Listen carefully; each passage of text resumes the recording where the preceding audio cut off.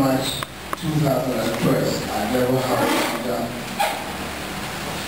Gentlemen of the press, yesterday at the floor of the Senate, we also yet another onslaught against Nigerian workers and its people through the anti-workers bill sponsored by one Mr. Heineken Lopokbiri, a senator from Bayelsa State, seeking to make it unlawful for the trade unions in Nigeria to embark on any strike without obtaining the permission of the different organs of the union through a ballot.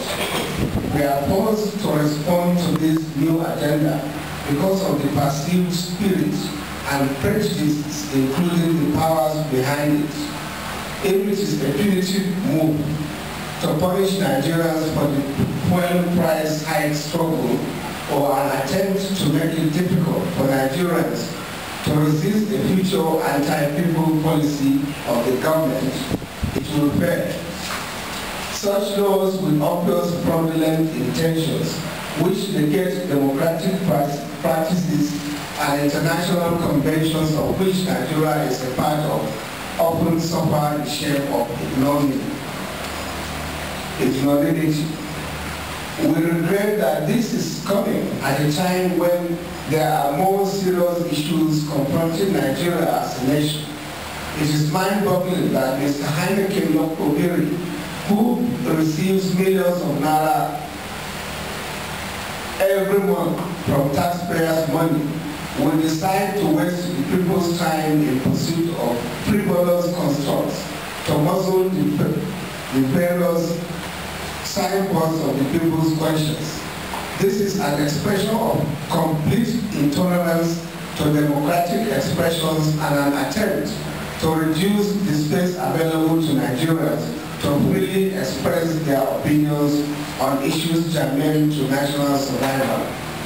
The arguments canvassed in support of the proposed amendments to the acts are not only laughable, but show serious lack of understanding of not only the relevant laws of the country, but also the operations of the trade union in Nigeria.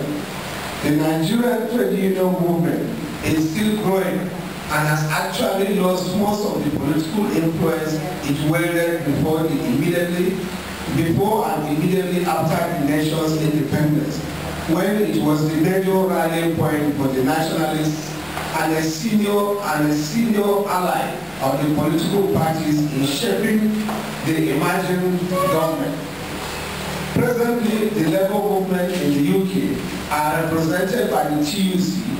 As represented by the TUC is a major partner in the Labour Party, while the AFL-CIO in the US is a major stakeholder in the Democratic Party, where they freely contribute both financially and technically, but the Labour movement in Nigeria is yet to rise to the 1940s and 1960s level. In Nigeria, talk less of matching what obtains in the UK and the US, where Mr. Lopokbiri drew his references. It is important that we state categorically that the Labour movement in Nigeria is one of the most democratic sectors of the nation, operating in line with the international best practices. Our processes have become timeless and have been well tested as it concerns this matter.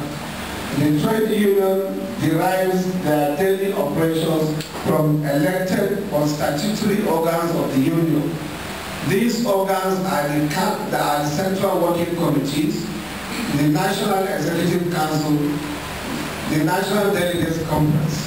While the Central Working Committee is made up of the President and the General Secretaries of the affiliate unions, the National Executive Council is made up of the principal officers of the various state councils, including Abuja.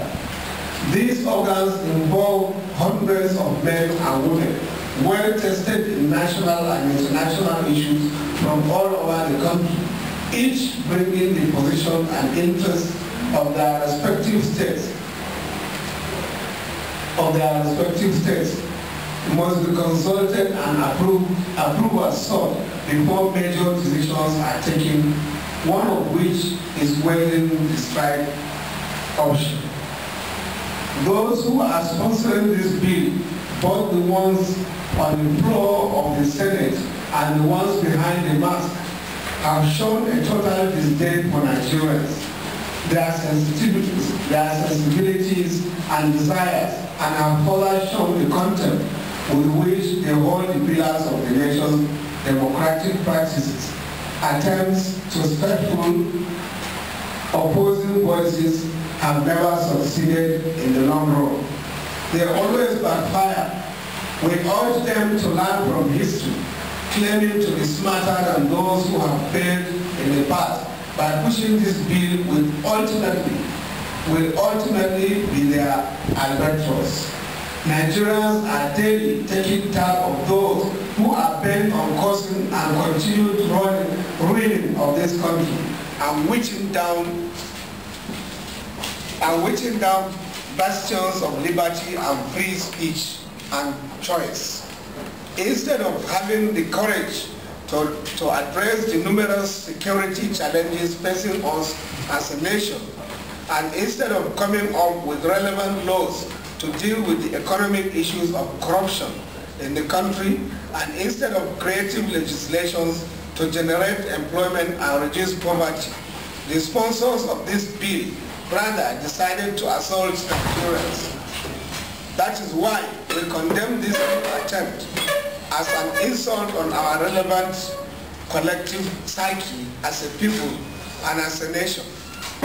It shows that what is important to them is making laws that will put them in a cocoon, away from our prying eyes, putting Nigerians in a straitjacket, unable to constructively respond to their actions.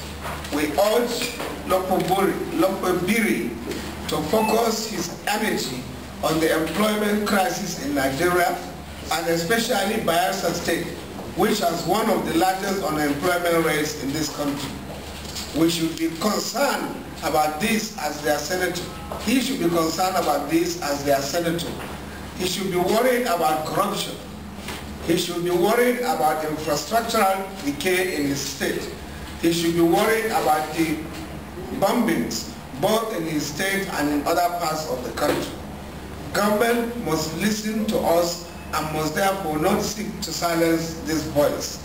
We call on Sewnator Heineken to quickly withdraw that bill and apologize to Nigerians to avoid going down permanently into the history book of the infamy. That is why we applaud the progressive voices in the Senate who are in the majority that spoke vehemently against this renewed attack.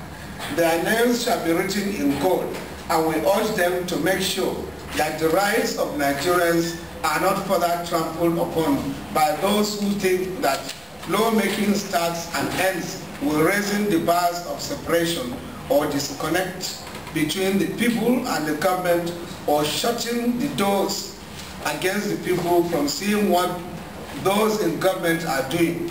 Nigerians are behind these voices, and Nigerian workers take cognizance and are prepared to work with these voices that not only to pull down this bill, but other such pillars of oppression and emasculation that may come before the Assembly or has already become a law.